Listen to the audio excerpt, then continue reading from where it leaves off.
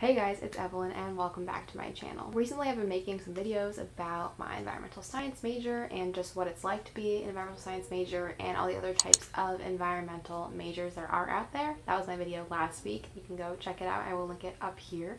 But I got some comments asking about careers that you can have with an environmental science degree and what you can do with just a bachelor's degree and not going on to grad school.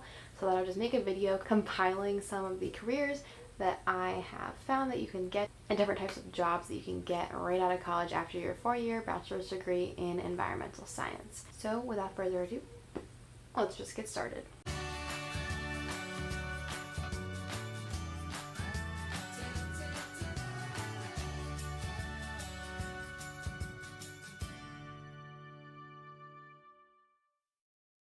So if you're new here and you don't know who I am, I'm Evelyn. I am an environmental science and policy major at Clarkson University. I'm wearing my Clarkson shirt today. I am going to be in y'all's boat looking for an environmental science job after I graduate. I'm more interested in the policy stuff, which I will talk about in a little bit, but I wanted to just share these ideas with you. So starting off, let's just kind of talk about what it means when you call yourself an environmental scientist after you graduate. According to environmentalsciencedegree.org, reading from my computer over here, an environmental scientist's job duties may vary, but it isn't uncommon for them to conduct experiments with dyes and bodies of water to test how chemicals might disperse during a toxic spill and come up with ways to minimize damage, create maps and or graphs that illustrate the effect of air pollution over time and then help other officials make better informed decisions about environmental laws, evaluate the effect humans and wildlife have on one another, monitor water quality at beaches, lakes, and ponds to ensure it is contaminant-free and keep people and wildlife safe from exposure to harmful toxins, and more. The objective of an environmental scientist career is to investigate, identify, prevent, and solve environmental problems in order to ensure that the planet and all its living creatures are kept safe. End quote from environmentalsciencedegree.org. That was kind of a lot. But as you can see, like, environmental scientists can do a lot of things, and a lot of the jobs that I found actually look for more specifically like environmental scientists that have a strong background in geology. That's really important, but I'll get to that in a second. So a lot of it is with water testing, air quality testing, stuff like that, because you're really just trying to make sure that companies and groups are not, polluting the environment, and then also how do we mitigate pollution when it's already happened, how do we clean up oil spills, and how do we keep people healthy when there are these contaminants in the environment. And there's lots of other resources you can find to see like what it's like to be an environmental scientist. If you want to see my video on what it's like to be an environmental science major, I'll link that up here. But environmental science is really broad. There's lots of things that you can do, which I talked about in my last video, which I linked at the beginning. So yeah, definitely just keep looking into it. There's so many different directions you can go into, more specific majors and stuff like that. But that is if you are an environmental scientist, you have your environmental science bachelor's degree. That's kind of the type of things that you can do. So looking at like specific types of companies out there and different groups that you could work for once you graduate, I looked a lot on like Indeed.com and just like job listings and things like that that are looking for environmental scientists that only need a bachelor's degree, and a lot of them you needed a bachelor's degree in like environmental science or biology or geology or like a similar field. A lot of them are also called like physical scientists. So one thing that you could do is you could be an environmental consultant or work for an environmental consulting and contracting company. So basically you would work for the private sector or also for public sector and address environmental issues such as water pollution, air quality, and soil contamination. So you would like work with a company and be like, okay, if you do this, these are like the risks that are involved, or you could help them with making sure that they are complying to local laws and stuff like that, and just giving them the best way to make sure that their company doesn't harm the environment. If you're more interested in working for the public sector, if you're more interested in working for the public sector, why do I keep saying that? If you are more interested in working for the government, nonprofits in the public sector, there's something called environmental protection specialist. So you could work for the U.S. government, state government, local government, and help to develop, execute, and monitor environmental protection plans and programs. You'd be a staff resource on policy and procedure guidance on like water programs and activities, and like working with stakeholders and making sure that everything that the government is doing, like maybe you are working for like Parks and Rec department and making sure that like these new plans are protecting the environment, are complying to laws, and also are still going to benefit the community and help maybe the town make money or whatever it is. So making sure that you're protecting the environment while also continuing to progress with these projects that the government wants to do. Another type of company that you could work for is like a groundwater service or other like similar companies.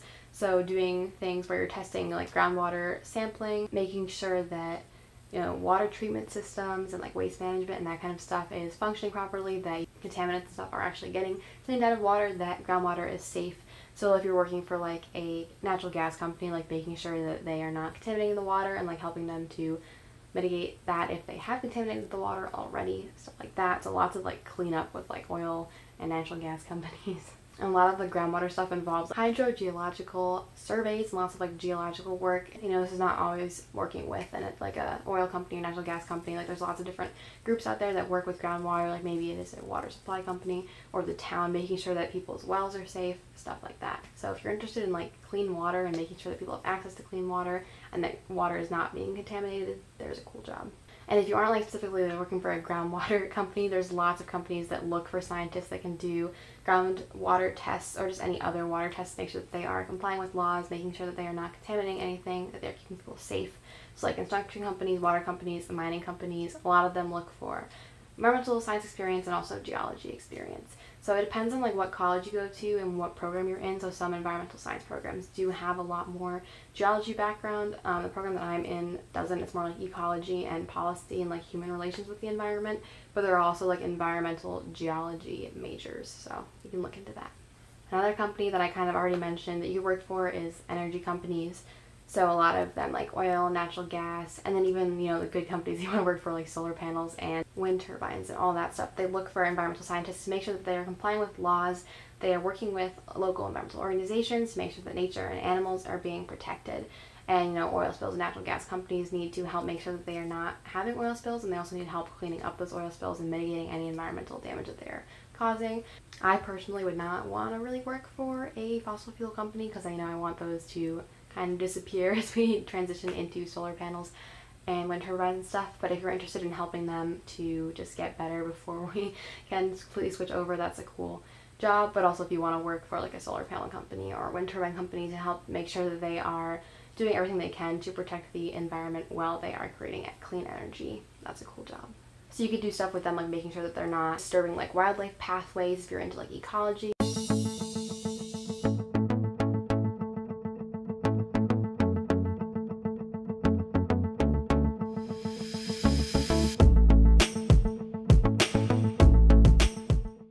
And kind of related to that is working with natural resource management. So this could be working with the government or with other companies just to make sure that you are sustainably harvesting trees or whatever other natural resource you're working with. So if it is fossil fuels, if it is like mining in some way, or if it's water, anything like that, just making sure that we are harvesting these resources sustainably and helping companies to make sure that they're complying to local and national regulations. So a lot of these jobs are just being kind of that like intermediate person between like environmental laws and the company that you're working for.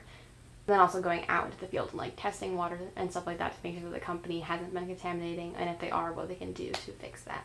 If you're interested in working on farms, you can do something called integrated pest management and other farm research, where you are helping farmers find the best ways to get rid of pests or just to manage their farms and do the best like crop rotations and stuff like that to have sustainably grown food. So integrated pest management is like looking at ways to get rid of bugs and weeds without using chemicals. Like chemical pesticides are like the very last resort. So what different methods can you use to protect the produce from pests and stuff like that? So if you're interested in agriculture, that's something cool to look into. And integrated pest management can also be applied to like if people have a bug infestation in their house, like what is the best way we could get rid of that without using a whole bunch of chemicals and stuff like that. If you're interested in being an educator or doing outreach with community, that's another awesome job that you can do through nonprofits, through the government, and other organizations to help teach the public about environmental issues that are going on. You could also be an environmental science teacher, but that you would need a master's degree in most states for, or you'd have to get a teacher license.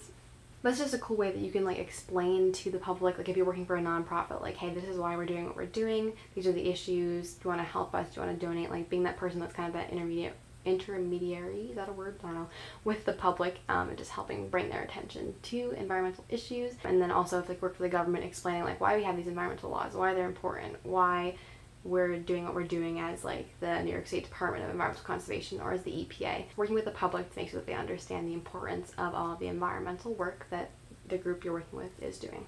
You can also work with the National Parks Service if you want to be a park ranger. That would need some additional training, but you can become a park ranger with a bachelor's in environmental science or a related degree.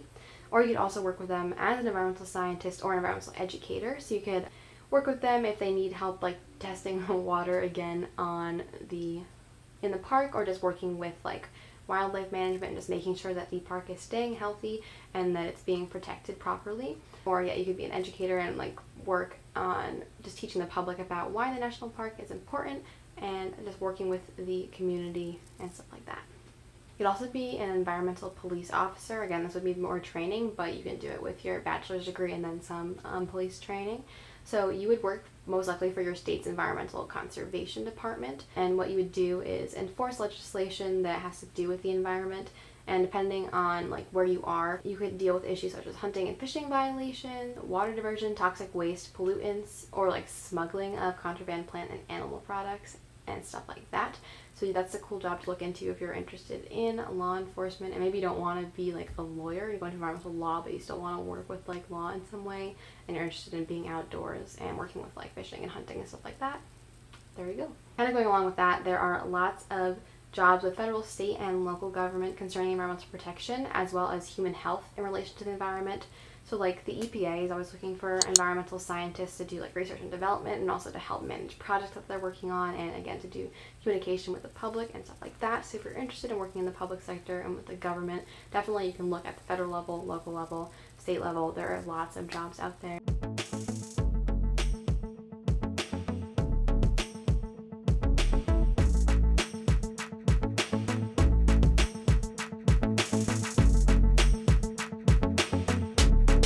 You can also be something called a Sustainabilty Coordinator, and this would be with a college, with a school, with a business, or an organization where you're just helping this institution become more sustainable or to go green, and you're helping to make sure that they are complying to environmental laws, but also like working towards maybe getting LEED certified for their building, or just making sure that they are like setting climate change goals, like maybe they want to be at net zero carbon emissions by a certain year. Like you're helping them work towards those goals, helping them to have better recycling systems, stuff like that. So it's working with this organization, this institution, to make sure that they are moving in a greener direction.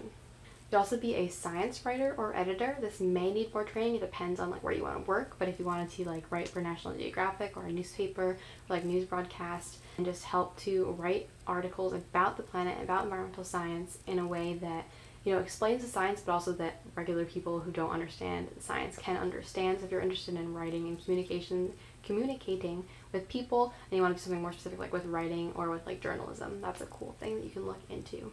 There's also a lot of nonprofit work that you can do. Like there's the World Wildlife Fund, there's 4Ocean, there's Wildlife Warriors, there's the Environmental Defense Fund. There's lots of nonprofits out there that you can work with if they need help doing environmental research to publish and continue to spread the word about environmental issues, or if they need someone to communicate with the public. If they just need people that understand environmental science to help them push forward what they're working towards, what they're trying to raise money for, what they're trying to protect, preserve, like the National Parks Conservation Association, stuff like that.